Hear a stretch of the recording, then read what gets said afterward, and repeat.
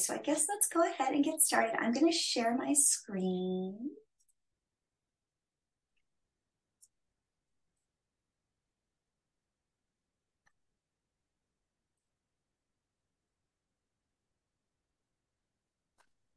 Okay, can everybody see that? It looks good. Okay, great. Awesome. So let's go ahead and get started. Welcome to course session 3 of the Reimagining Assessment Practicum. Let's go ahead and get our little housekeeping details out of the way here. We'd like to remind everybody that you can post any feedback you have for this session to the feedback and insights board that you can access through the Reimagining Assessment Practicum Canvas site. And we'd definitely appreciate any and all feedback that you have, as we'll also be presenting this presentation during the winter and spring quarters. So whatever you have to say, we will use to improve our session.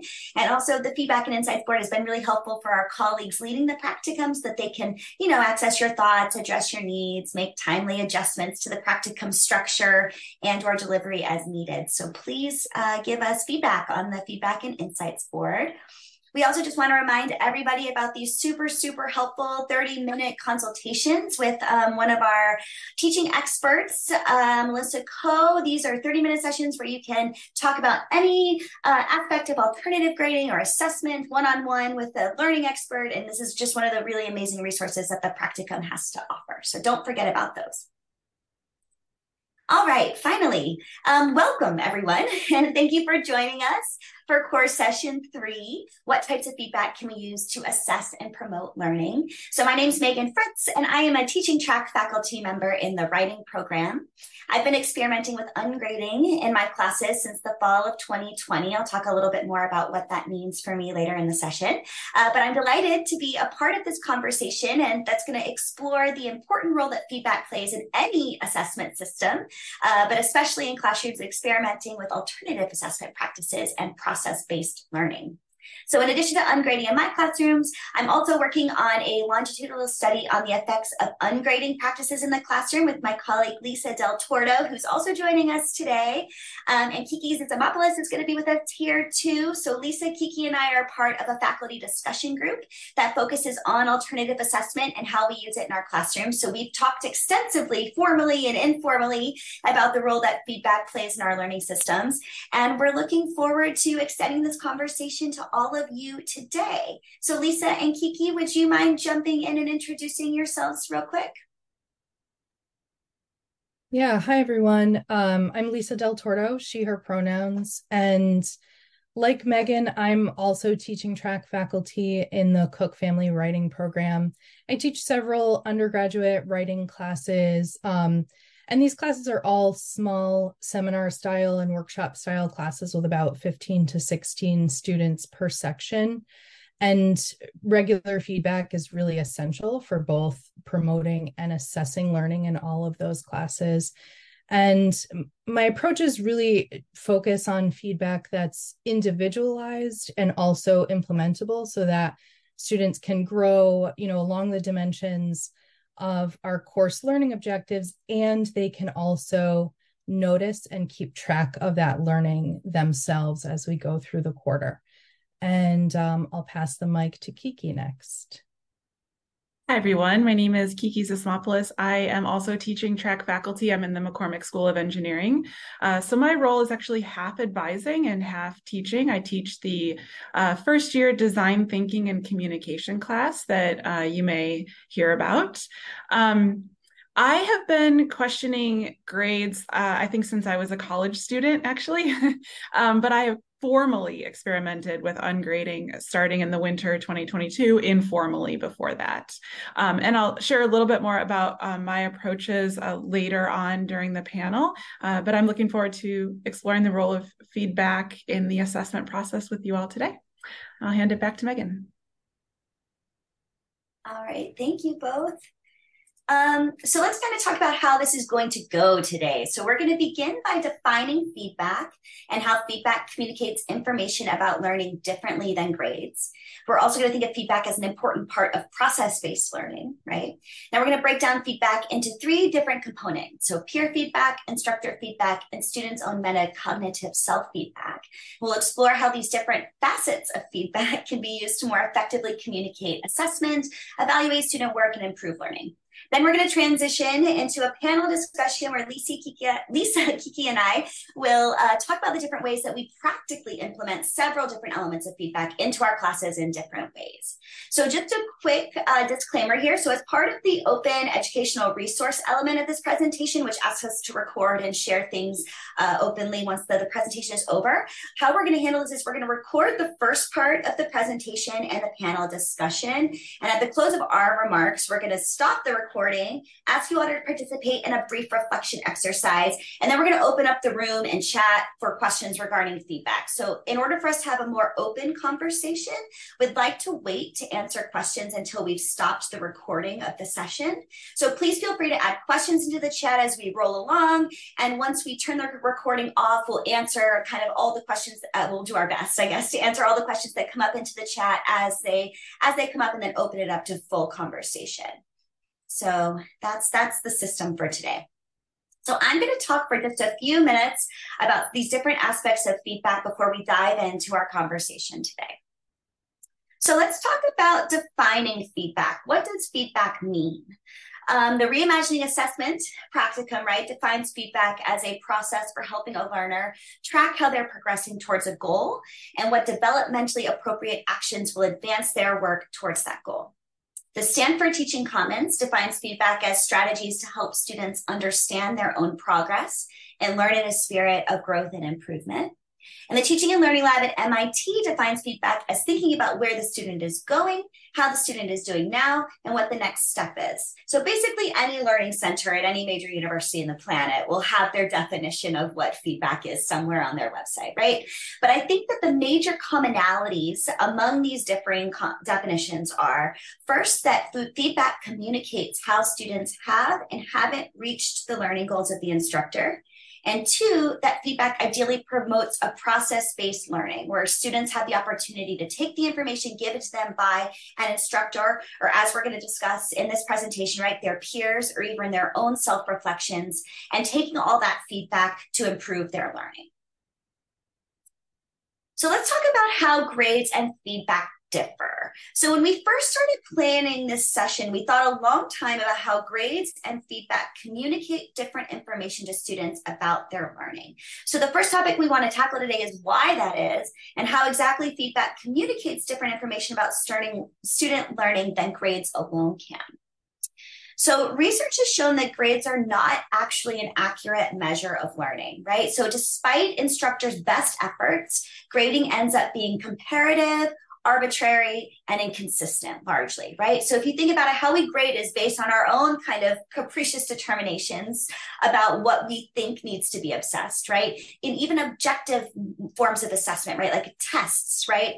Are based on selections of kind of arbitrarily chosen questions. So there's this inaccuracy, even though instructors spend so much time trying to articulate and create these super equitable, straightforward assessment systems, right?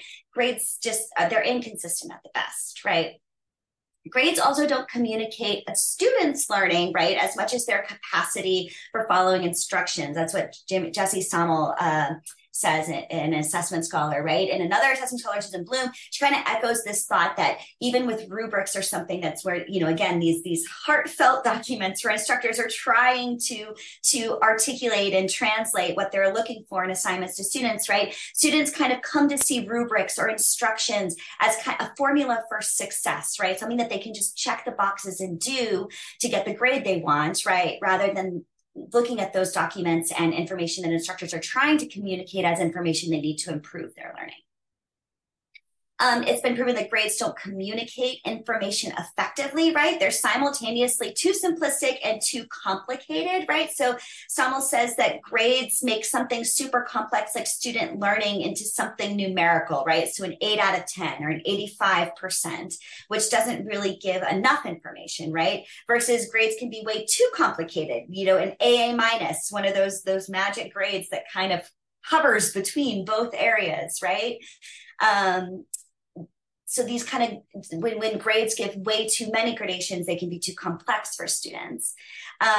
Blum talks about how if the purpose of grades is to convey a student's adequacy or excellence, right, then grades don't do a very good job of that, right? It's stepping back and thinking like, what information is actually conveyed in an A? What do we learn from an A? What do we learn from a GPA of a student? And the answer there is kind of not much, not as much, I think, as students think these grades deliver for them. And finally, grades don't reflect a student's holistic learning context, right? So there's a lot of idiosyncratic, subjective, emotional characteristics of learning that just are completely silenced in a grade. So what's different then about feedback? How does feedback communicate differently? So grades, right, are signaling the end of a conversation. Students get a grade, they move on to the next assignment most often, right? But feedback continues a conversation, right, and helps guide future behavior. The big difference that we're going to focus on today is the way that grades alone can kind of halt a conversation on student learning rather than opening up a dialogue between instructors, students, and their peers on how to improve and grow. So, right, broadly defined, again, feedback is information given to students about their performance that guides their future behavior. So it can set a path for students, it directs their attention to areas for growth and improvement, and connects them with these future learning opportunities, right? At the same time, there's an evaluative component to feedback, regardless of whether it's given with a grade. And effective feedback can tell students what they are or not understanding, where their performance is going well or poorly, and how they should direct their subsequent efforts. So in this way, feedback is really essential to students' learning and growth, right? Traditional grading lacks these feedback loops. If you all were able to attend Robert Talbert's keynote presentation, right, he talks a lot about this opportunity for feedback loops. So feedback should inform students what they're doing well, what they need to improve, guide them on how to act on that information, and give them a chance to try again. So it's this kind of iterative process, not just a one-off that a grade kind of tends to be. And finally, I think one of the most compelling aspects of feedback, I think, is that it gives way to this dialogue, right? Jesse Sommel describes feedback as this mode of conversation between student and instructor and about the student's learning, right? So this exchange of instructor evaluation and feedback coupled with the students, maybe their self-evaluation or a conversation of where they think they need to improve in a document, right? Those things together, the instructor's perspective and the student's perspective, helps open up a world of understanding between the faculty and student about where the student is and where they need to improve. And it is kind of a dialogue. It's a co-constructed way of thinking about improvement and working through this feedback loop. So we're going to talk about 3 different modes of feedback today, kind of 4, I guess. So instructor feedback, peer feedback, metacognitive self-feedback, and students' feedback to instructors. So real quickly, let's start with instructor feedback. We're going to talk about formative feedback and summative feedback, right? And so formative feedback is part of a process-based learning curriculum. Again, it informs students on what's good about their work, where they need to improve, and actionable steps and opportunity for that revision. It helps students see what they're understanding, what they're missing. And again, doing this formative feedback as part of a feedback loop where students can act on that is really effective. So there's a lot of ways that instructors can provide formative feedback in their classroom. This can be through synchronous learning conferences. Those can be one-on-one via Zoom. They can be one-on-one in office hours. They can be one-on-one just in in-person conferences, right?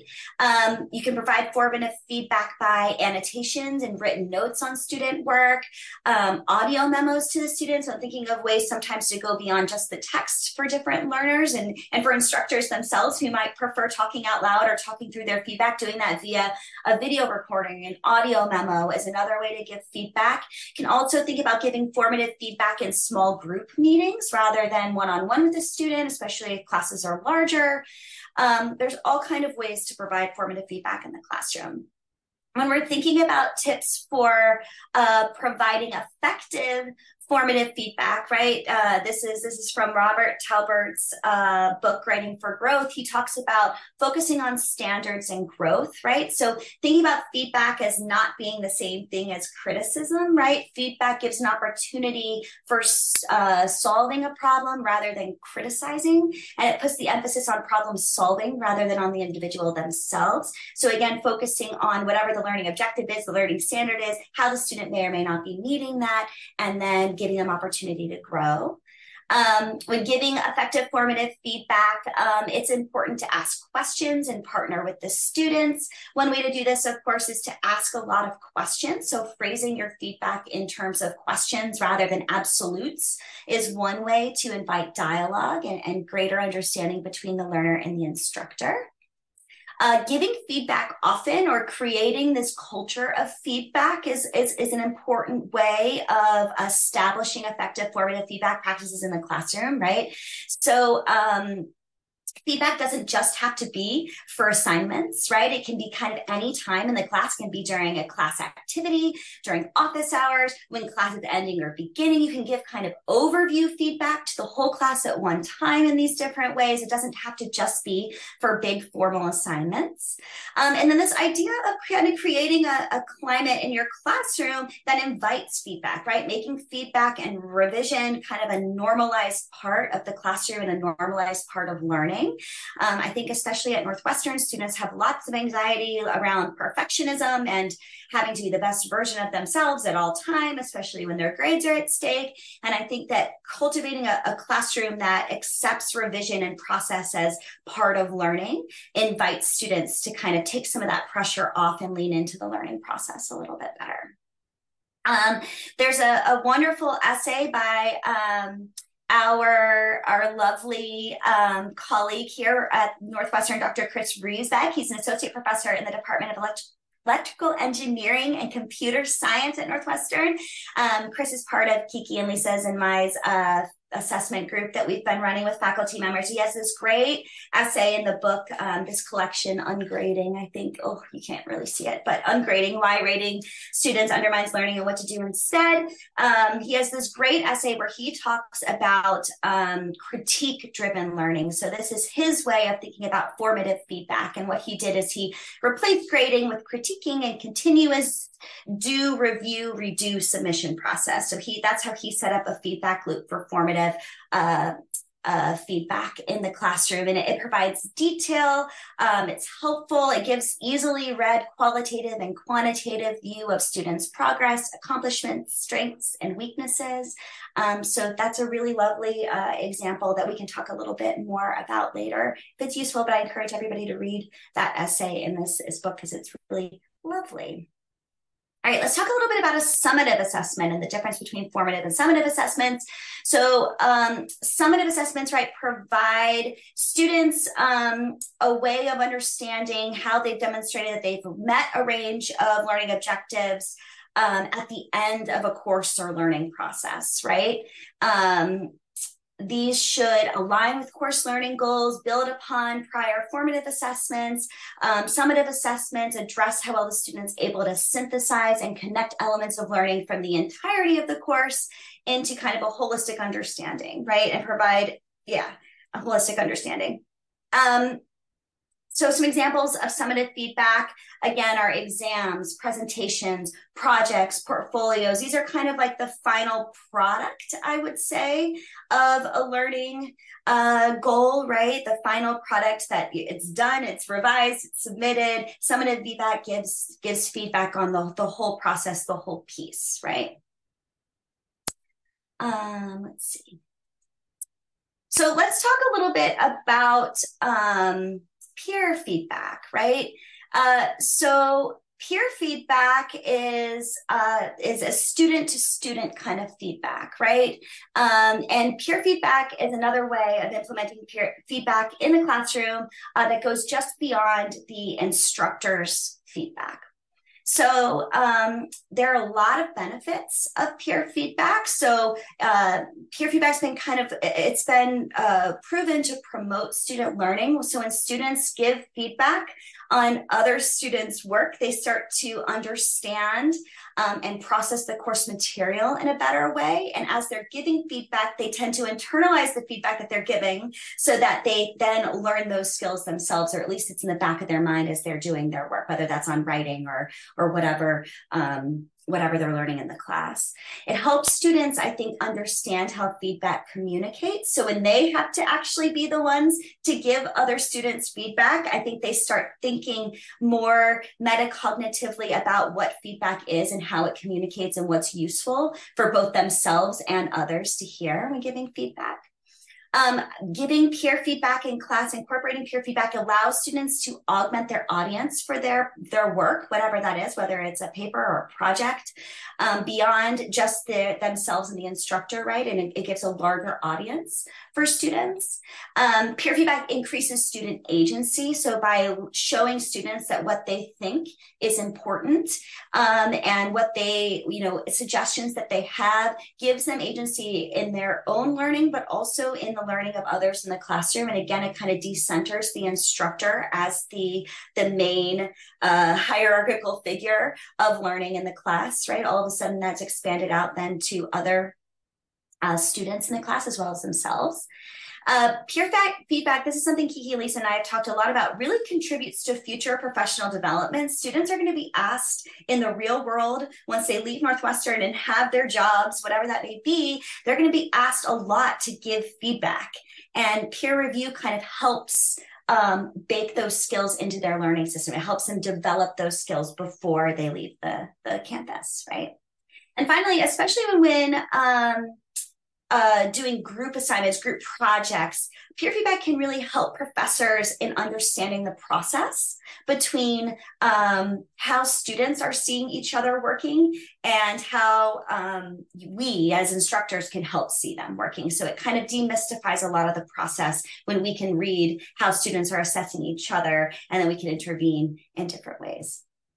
And peer feedback doesn't have to just stick in the classroom with peer-to-peer tutoring in the classroom, right? There's all different ways that Northwestern offers opportunities for community-based feedback. So there's peer evaluations is one way. So this is another way of thinking of students, maybe even in the class, evaluating each other. This is beyond peer review, which is just giving feedback, but actually evaluating each other's performance on things. I tend to do this around the midterm and at the end of the quarter for my students, thinking about how they're all engaging with the course. We have like a community engagement guidelines, and I ask students to give each other specific feedback on what their peers are doing well to improve the engagement of the class and what they could be doing a little bit better. I do that at the midterm. So they're kind of evaluating each other and learning from each other. So taking the feedback into the evaluation assessment a little bit and giving students opportunity to do that. But then also thinking outside the classroom. So there's a lot of places on campus that offer peer-to-peer feedback and ways that go outside the classroom. So the Writing Place is Northwestern's peer-to-peer writing center. ASLA has a lot of resources, open tutoring, where students tutor each other on all different kinds of subjects. And then, of course, these peer-guided study groups are another way that students can engage with peers to learn from each other. So peer feedback doesn't just have to be in your classroom. It can be a culture of feedback that we can nurture beyond the classroom, too. And then just a real quick note on, I'm getting ahead of myself. Let's go to metacognitive self-feedback first. So metacognition, right, helps increase student learning. It's metacognition, it's self-reflection, self-assessment. These feature prominently in a lot of alternative grading schemes. And self-reflection, right, is the process whereby students reflect consciously and intentionally, with intention, right, on their learning. Self-reflections help students learn more deeply about the concepts of the course, help them learn more deeply about themselves as learners, and gives them agency, right, in how they describe their learning to instructors. And self-reflection is another element of feedback that can be employed at multiple learning points throughout the quarter. Again, it doesn't just have to be at the end of a big learning point unit, exam, or whatever. You can think of like in reflection in a first draft and a final draft, midterm self-reflections, final course reflections.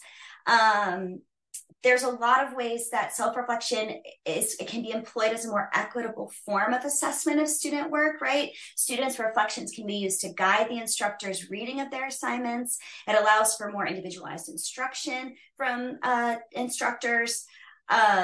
So self-reflection, I think, is a really important point, an important kind of feedback to consider in your grading schemes. And finally, we've noticed, at least Kiki, Lisa, and I, and all of our learning, that sometimes the self-reflections that students produce, whether they be weekly, midterm, end of term, are actually a lot more useful to us in terms of how we can how we can kind of self-correct, redirect the course than our C-texts. A lot of the times what we're asking students to think about in terms of their self-feedback and their self-reflection gives a lot of information to us about what's working in the course and what's not working in the course in a way more detailed way than we tend to get from the C-texts, which are so limited in what students can communicate to us. So this is another kind of helpful benefit in terms of using self-feedback to actually improve your own courses as well. It's not just for student learning, it can help us a lot too. Okay, I think I've talked enough at this point, so I'm going to stop sharing my screen, come back to you. Okay, wonderful. And what I'm going to do is we're going to kind of go through a couple different discussion-y questions that we've set up, and I'm going to throw them in the chat so that you all can keep track of where we're at. So let's see. So Lisa and Kiki and I are going to talk kind of practically about the particulars of how we are implementing feedback into our courses and assessment systems. So the first question I'm going to ask all of us to think about, come back here, chat. Okay. So how does grading work in your class or classes? And how do grading, assessment, and feedback work together? So Lisa, do you mind taking us through this first one? Sure, yeah. So my assessment approach really starts with an intention to center individual learning, to decenter grades, and really to question the whole system of grades and grading as kind of an ongoing process. So I grade primarily around engagement and growth. So engagement in this sense is, are you, the student, doing the things I'm asking you to do throughout the quarter? Are you submitting stuff, mostly roughly on time with academic integrity and contributing in some way to the learning community of the class? And then what I'm looking at for the growth piece of it is, are you making improvements, from one draft to the next, one assignment to the next, and over the course of the full quarter? So I keep traditional grades out of the class and away from students as much as possible throughout the quarter. As everyone here knows, I do have to assign grades at the end of the quarter, but I don't put numbers or letter grades on any assignments. Instead, the students get lots of feedback on all of those assignments, and on Canvas, they get notations of complete or incomplete.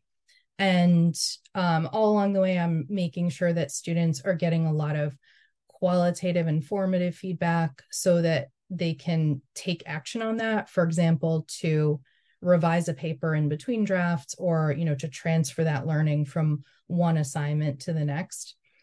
And then the approach also provides for students multiple kinds and sources of feedback. So, as Meaghan talked about, in addition to getting feedback from me, they're getting feedback from several peers, and they're using self-reflection to review their own work and growth. And all of that feedback might come in different forms, like sometimes it's written feedback, sometimes it's in face-to-face conversations, sometimes there's a combination of those.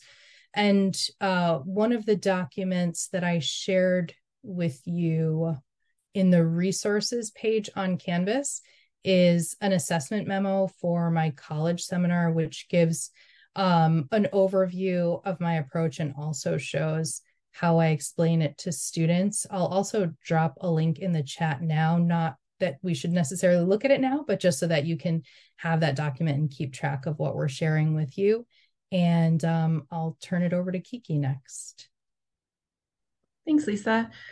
To give you a little context about my class, it is, as I mentioned, design thinking and communication. So students work in teams of 4 to solve a real world problem. So I'm assessing both at the individual level and at the team level. I have a similar approach to Lisa, so I also use an assessment memo early in class, and it outlines for students that their work is going to be assessed on engagement and growth in 5 categories, and these 5 categories map onto the focus of the class, which are team process and team reflections, their final deliverables, individual writing and peer feedback. They have to do a graphics or a sketching portfolio, and then their individual contribution and self-reflections. And so you'll notice here that I'm intentionally making reflection part of what I'm looking for when I'm assessing them as well.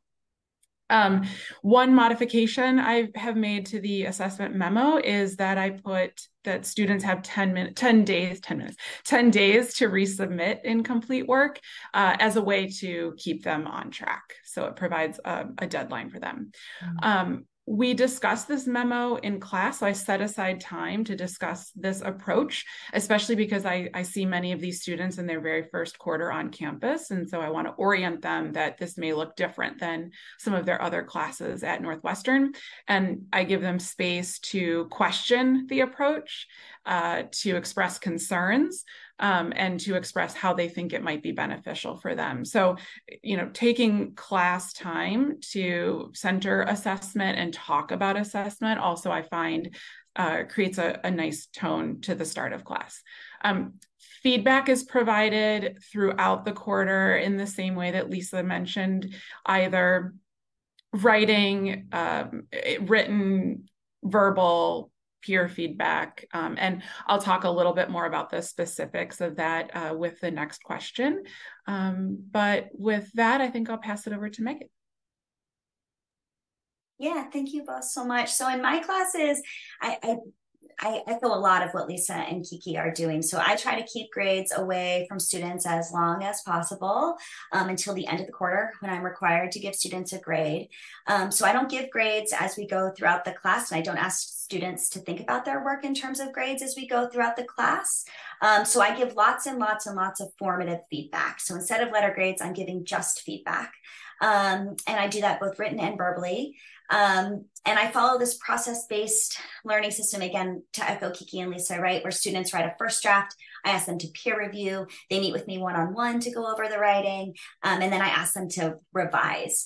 And I ask for that to be a meaningful revision. So there should be a big change between the first draft and the second draft. It's not just like moving a sentence or 2 around there. It requires a lot of rethinking, a lot of reworking. And if I don't feel like students have quite gotten that, I teach a lot of first-year students, so sometimes they don't quite know what it means to revise, I think, especially for the college level. So I also will allow students, I'll just send it back and be like, hey, let's talk this over again. This is why I don't feel like this is a substantial enough revision. I'll give them opportunities to do it again. I'm not as organized as Kiki. I can't keep up with if I give them 10 days to do it. I just give them time to do it, and it can be on their timeline. Otherwise, I just forget about when it's due. So that's just me as a frazzled instructor. But I also ask students, so they revise. I also ask students to self-reflect at a lot of stages in the process. So after the first draft, I ask them to reflect on how they think they did, what they want to work on, what they want my help with, what they want their peers' help with as we go into peer review and discussion about the work, right? And then I ask them to do a reflection on the revision. How did they revise? What did they learn by revising? And I'll talk a lot about this later, actually, when we talk about self-reflection in more detail. But like Kiki, that's a really meaningful part of my class, and learning how to reflect meaningfully is one of my big learning objectives for the class. And I actually have students write out their own individual learning plan for my classes with their own goals set within my particular learning goals of the class, so they can personalize it. And so as they're doing these reflections, I'm asking them to look back at their larger goals for the class and connect what they've learned via assignments to their larger learning goals. But we'll talk about that in a little bit. Let's talk a little bit more practically. Kiki and Lisa, let's type our second question into the chat here. So literally, practically, how do you as an instructor give feedback? Which methods do you use? When? How often? Those kind of things. Kiki, do you want to jump in first? Absolutely. So I mentioned that students, I give them space to express concerns early in the quarter. And one concern that often comes up is, if you're not giving me a grade, how will I know how I'm doing? And my response to them is, you will get lots of feedback. And so what that looks like in my class is students do primarily submit their work in Google Docs or Google Forms. And Google Docs provides me with a nice way to just directly comment on their work. And I am able to, ask questions, start a conversation, provide feedback. And then I will mark their work, as Lisa said, as complete or incomplete, with instructions on what they would need to do to convert an incomplete into a complete. So that's one way, is just directly in Google Docs. I either ask them to resubmit their work into the same assignment, but there are some cases, and I think I'm still working out the balance here. There are some assignments where I put a second version, like there is a separate assignment that says version 2 of this document. So the resubmission is actually built in as a separate assignment for them. So in some cases, it's just resubmit to the same assignment in Canvas. In some cases, it's resubmit to when you see version 2 due. And like I said, I'm still kind of working out the balance of when it's better to do which of those. Another way that we give feedback is that twice during the quarter, we meet individually with each team. And in those team meetings, I find that verbal feedback works best. And so it is a conversation and verbal feedback about the documents they have submitted for that meeting. And students are required to take notes and kind of submit, what they have learned and what they're going to work on between one meeting and the next meeting. I have also been surprised at, when I'm using this model where there's no grade and just the feedback, how eager students are to make changes and fix things. So they'll ask, like, wait, can I resubmit my work? So there's a little bit of, at the beginning of the quarter, like they're trying to figure out, like, were you serious when you said that, right? So wait, I can resubmit. And they comment that extensive feedback that they get is critical to their learning. And so I think I'll close with 2 student quotes that I have that have come in through these self-assessments. So one student said, "One of my favorite aspects about ungrading is the frequent feedback I receive. I can use the reflections and suggestions from the professors to directly edit my work and not only fix mistakes, but remember the corrections for next time so I don't make the same mistakes again. With a traditional grading scale, feedback on individual work is not always available, so there's not an opportunity to directly enhance my skills." And then I'll offer you a second quote from a slightly more skeptical student. This student said, "It grew on me. I didn't expect to feel motivated to complete assignments to the best of my ability, but the ungrading and feedback and correction model actually makes me do my best on every assignment." And so I think I'll close with those 2 student voices. I will pass it off to Lisa. Yeah, I love those quotes. So I give, as I mentioned, feedback both in real-time conversations with students as well as in writing, but I don't necessarily do both for the same assignment or at the same point in one assignment. For example, for the major writing assignments that students have, I'm giving feedback on the first drafts in conversation during one-on-one conferences, and then I give feedback on the final drafts in writing. So for those one-on-one draft conferences, by the time students come to me for those meetings, they've actually already gotten feedback on their first drafts from at least 3 peers. So when I sit down with them one-on-one, we talk about that feedback that they already have. I offer some additional suggestions to improve their drafts, and then I help them to synthesize everyone's comments and figure out how to implement all of that into a final draft. Those conferences are typically around 15 to 20 minutes each. And I do those about 2 to 3 times per quarter, depending on the class, depending on what the assignments are. And I find it really helpful to give students some structured ways to prepare for those conferences. So I'm going to post a link in the chat, and this also is going to be in the Canvas resources section. This is a conference prep form that I use, and you'll see, if you take a look at that form now or later, you'll see in the form that I ask students to basically just take some notes in advance of their conference about questions like, what's working well in your draft? What do you want to work on? What questions do you have for me? And I see this as a way of sort of preparing them to have a real conversation with me about their writing, rather than the kind of interaction where I might be positioned as like the feedback giver, right? And a student's only role is to receive that feedback. I'm trying to get them away from that. And so giving them some way to prepare for it so that they can come in and engage in a conversation really helps.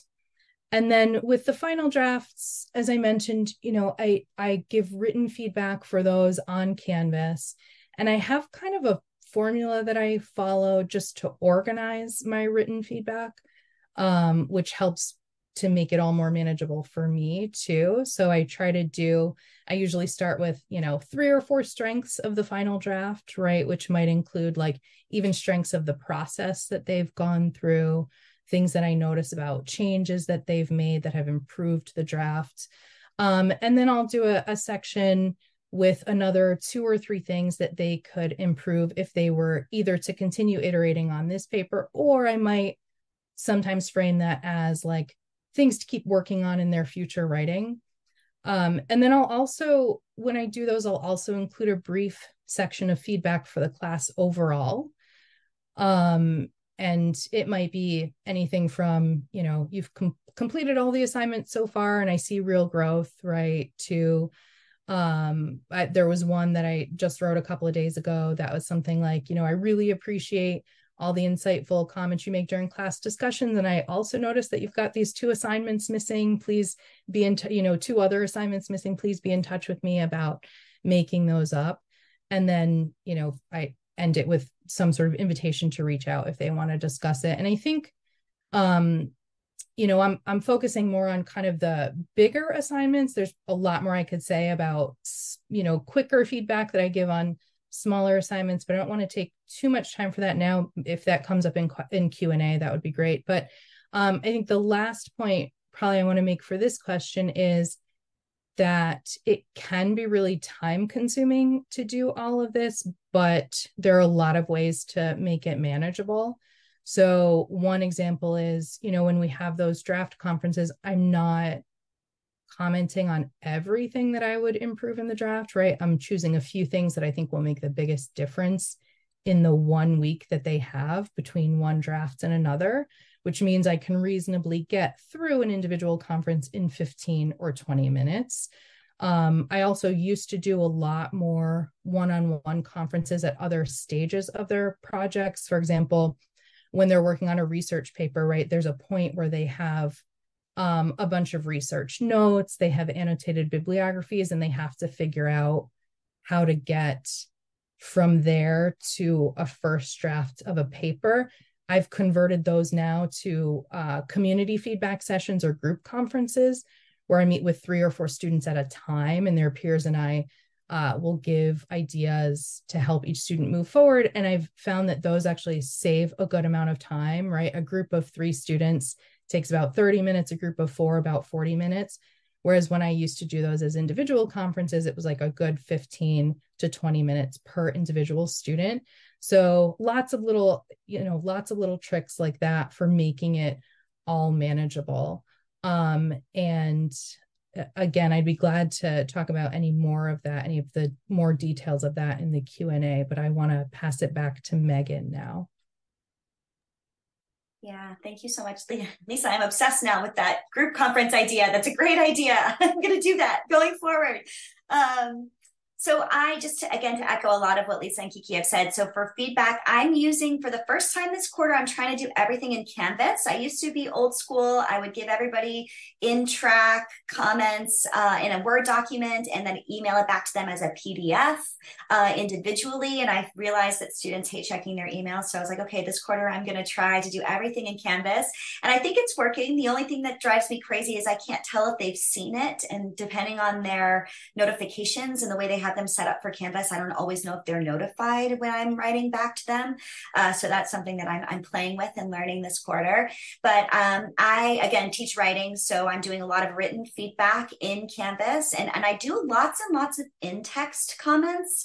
I'm not one of those, for me, it takes a million years for me to write the really smart chunk of text letter at the end that gives high level, here's what you need to work on, boom, boom, boom. I do that much better verbally in conversation with the student. So I do lots of kind of in-text comments when I'm giving work, giving feedback on written work. And I try to make them very question-based, right? Like, oh, what do you mean here? I'm a little confused. How does this relate to the sentence above? Or what is this sentence doing differently than this sentence above? Things like that that are just asking questions of the student instead of trying to say, you know, this is good, this is bad. Although I do spend a lot of time when I'm giving feedback on student assignments, calling out what I think they are doing well, especially in something like writing. I think it's such a tough discipline. Students are often really discouraged about their writing. I think it's important to call out what students are doing effectively. I think that's just as important as it is for them to know what they're doing well as it is for what they need to work on. So I try really hard to have a positive kind of critique, and I'm calling out good things as often as I'm calling out suggestions. I've tried doing memos. I had an injury a couple quarters ago where that coincided exactly with when I was getting the students' first drafts back. So I couldn't type with my right hand. So I had to do voice memos to students where I kind of talked through their paper with them. And I found that students actually really liked that.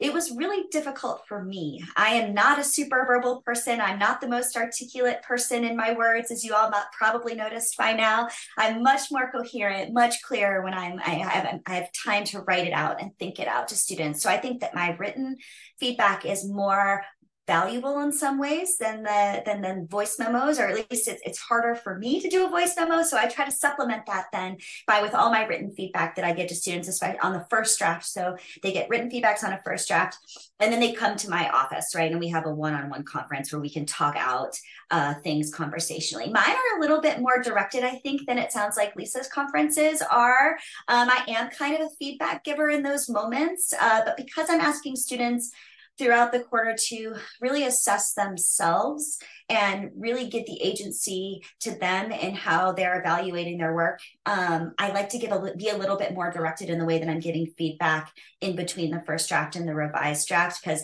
I'm afraid if I'm too loosey-goosey, they'll be like, when am I learning at all? So I use the conferences as a time where I can be a little bit more directive in terms of the feedback that I'm getting.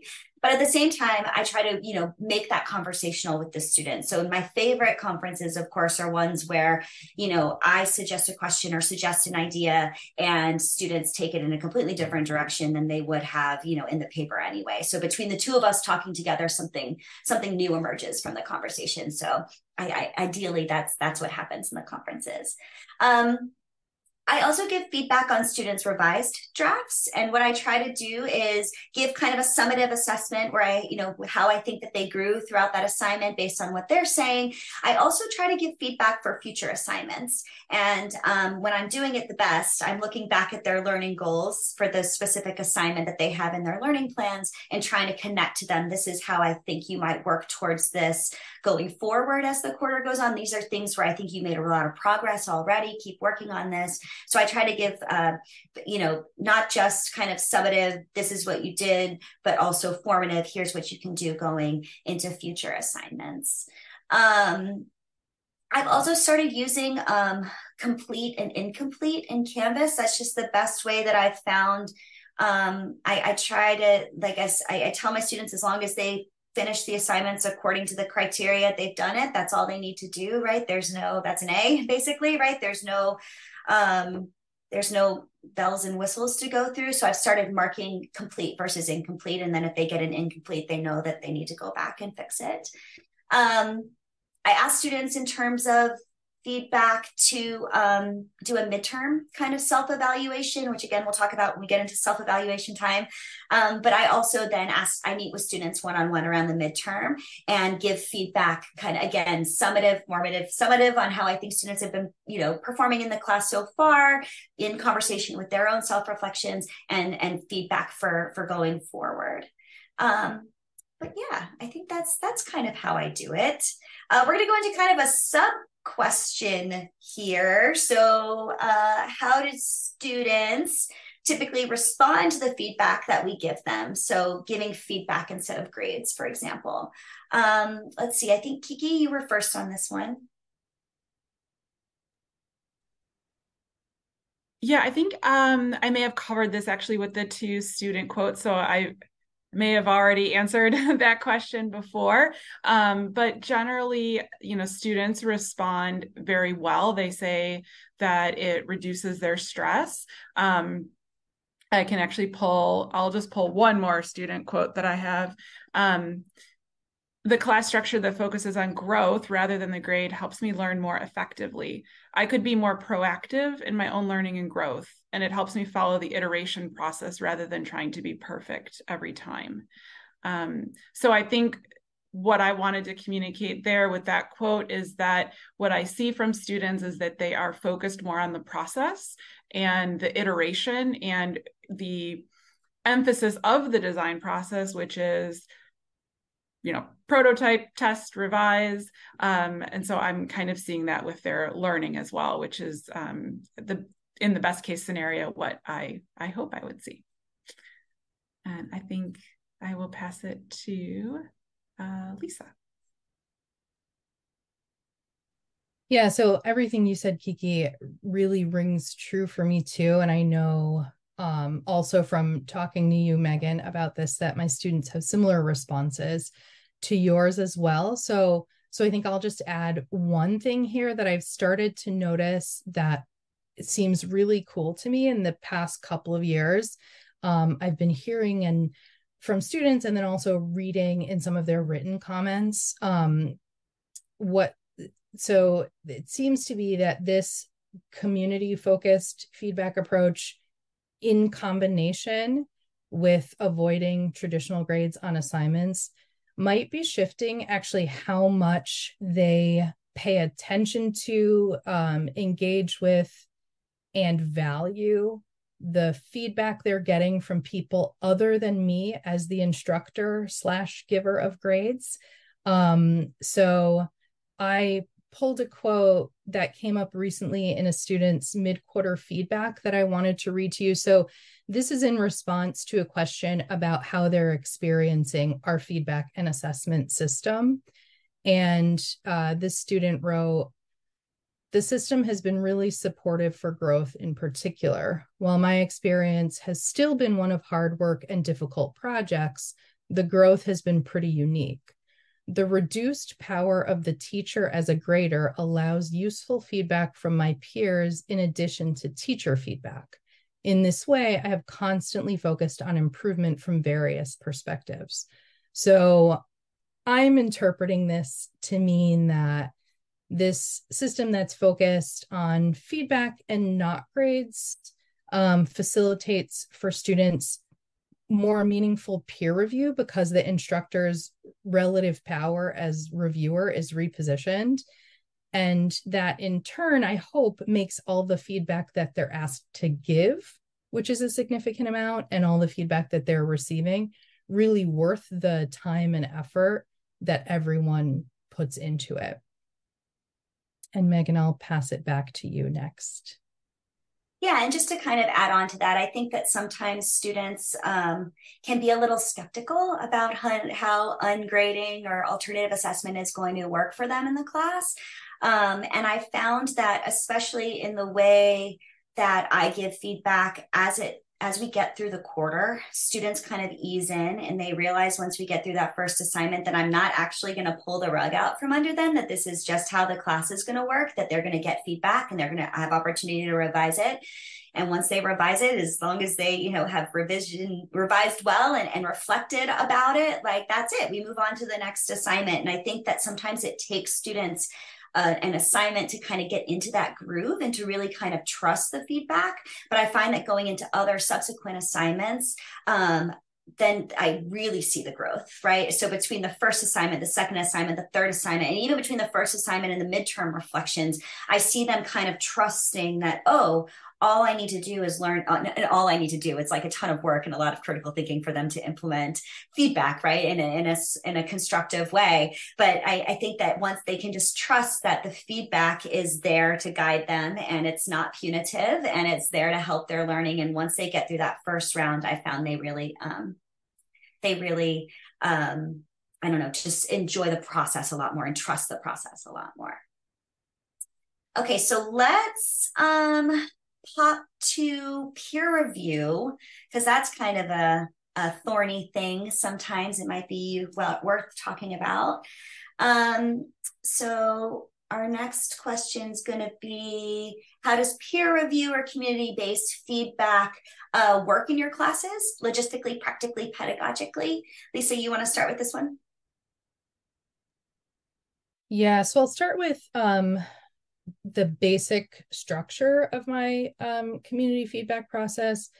So it requires that for every major assignment, students get feedback from me, from a stable peer review team of 3 or 4 students who are working together all quarter, and then also from 1 or 2 other students who they don't work with regularly. And I have a pretty prescribed procedure to follow once they have a first draft in place. So that draft gets submitted on Canvas, and then using the peer review function on Canvas, it gets distributed automatically to me and to all the members of that stable peer support team. Each teammate then reads the other's drafts and they fill out a form answering some questions for each teammate's draft. I'll come back to that form in a minute and I'll share a sample with you also. They send those forms to their teammates and to me, and then they actually have to meet outside of class for a peer review discussion. At some point after that discussion, usually a day or 2 later, is when they're meeting with me for those one-on-one conferences that I talked about, and then they work on revisions. And that form that I mentioned is something that I call a community feedback and reflection form, or CFR form. Link is in the chat now. So the form includes questions about the paper draft, including questions about process, content, organization, academic integrity. It's specifically not set up like a rubric because I really want it to function as a way to help students give and receive meaningful qualitative feedback without points or grades.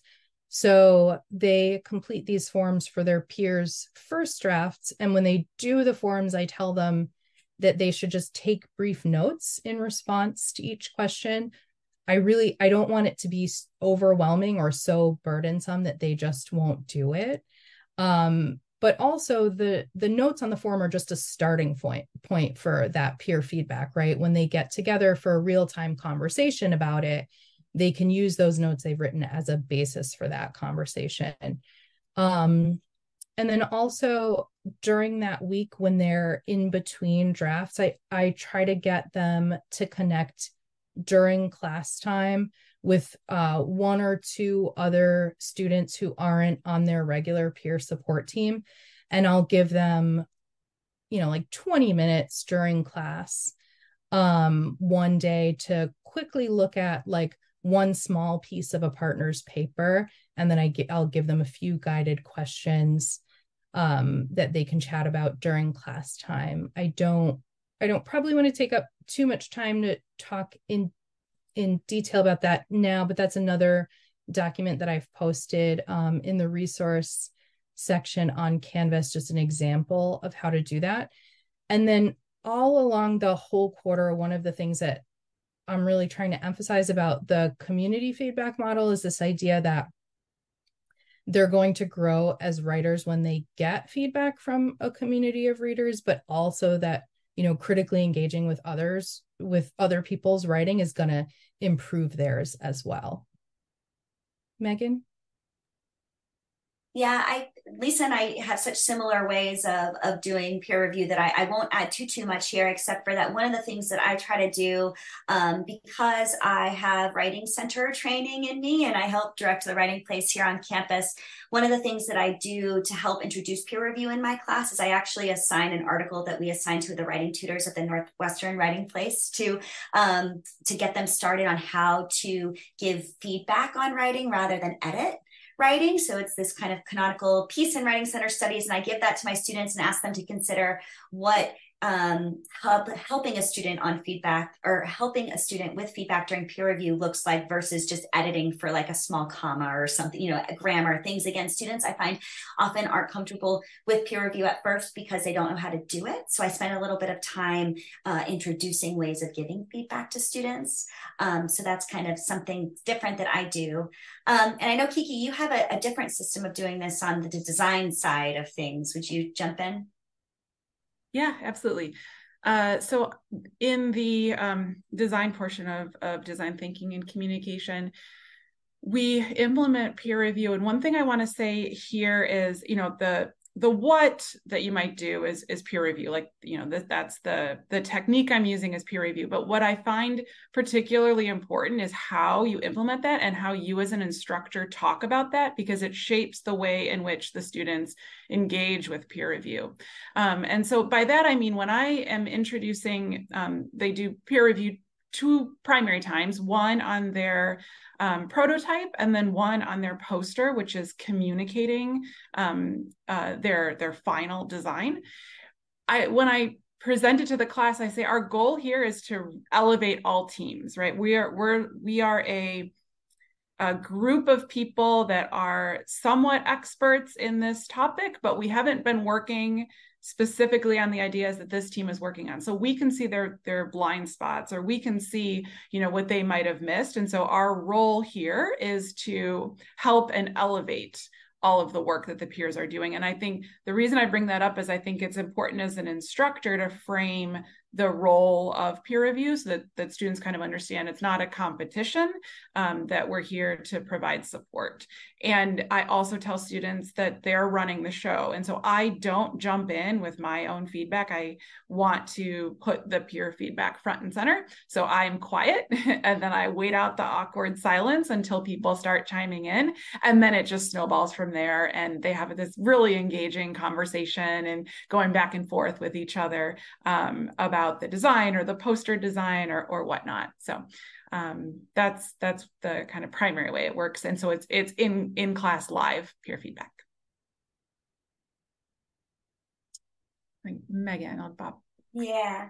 So I think I want to make sure that we have time to get to everybody's questions and things. So we're going to kind of wrap up here with the question on self-reflection. So the last of the three major feedback types we talked about. So what role does self-reflection or metacognitive self-feedback and self-reflection play in your assessment system? And I think I'm designated to go first on this one. Self-reflection plays kind of an outsized role in my classes for sure. So as I mentioned earlier, I ask my students to create an individual learning plan for the class. And this is a big document. I'll go ahead and throw my current version in the chat so you all can see it. It's also on the Canvas page under resources for the session. But I asked students, basically I have learning goals for the course, right? 5 different course learning goals. And what I do in this document is I copy and paste them into a template. And I ask students basically to think about their strengths and weaknesses in each area. So their perceived strengths and weaknesses. So I ask them to assess where they think they are right now, where they've been in the past, where they think they are now, and what they want to learn particularly in this class. And the reason why I like to do this learning plan is that I give students an opportunity to think about what they really want to get out of the class. And some students come in with all different levels of reading expertise, thinking expertise, writing expertise, right? And this allows them, maybe some students are really strong readers and that's not something they need to focus on super hard in my class, but they really want to improve on their speaking skills or presentation skills or writing skills. The learning plan allows them space to make their own goals within what I'm hoping they're going to get out of the class. So it allows them to kind of individualize what they're hoping to learn in a way that I could never really articulate or learn on my own without this document.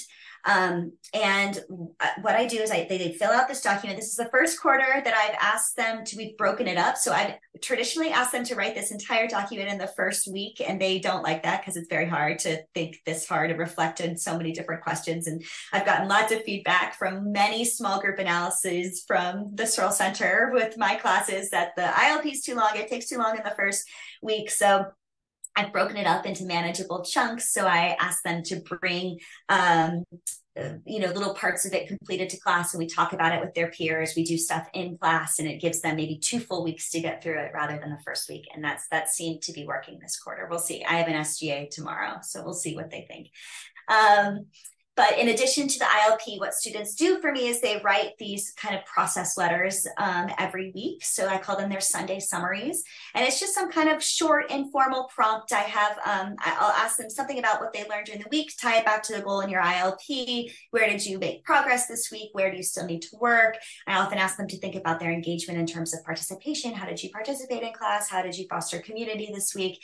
And they just write these informal letters to me, and I write back to them each week. It's really fun. And for me to do that, it's a really informal way for me to just, communicate individually with students. I think they appreciate it, especially in these big classes. They don't always get that kind of individualized attention. And then I ask students to do a midterm reflection. So we're coming up on that this week. I ask them to go back into their ILP in a different color, choose 3 of the different goals and assess where they are, where they've been, what they want to do the rest of the quarter. So that's kind of fun. And then finally, at the end of the quarter, they have their big self-reflection, final self-review, self-assessment. And I ask them to basically, it's like the ILP in reverse. So they assess themselves rather than setting their goals. And they're usually really fun. I ask students to set their own grading scale. So I give them like my baseline and expectations for the course, basically everything that's in the syllabus. And I ask them to add their own assessment. How will they know when they've learned, and what constitutes an A and a B, which is really fun for them to read. And we have a final conference and we talk about it. And that's kind of how it works. So it's really completely built into the structure of my class, self-review and self-assessment, which is how I've kind of mitigated a lot of that uncertainty that might come from not having grades in the class. So even though they're not getting grades, we're kind of constantly every week reflecting on learning, and they're getting feedback from me formally and informally. Lisa, do you want to chime in? Yeah, so I have students doing self-reflection and self-assessment for all of the major individual assignments, and then also broader self-reflection and assessment of their learning at a few key points in the quarter. So for those individual assignments, they reflect on both a first draft and also a final draft by completing those forms that I showed you earlier, those community feedback and reflection forms for their own papers. And then they also, bring those reflections to their conferences with me. And I think that these assignment level reflections help them to see how their paper, like an individual assignment, a paper has grown from one draft to another. And then also thinking a little bit bigger what lessons they've learned about writing or research in the process of working on that paper.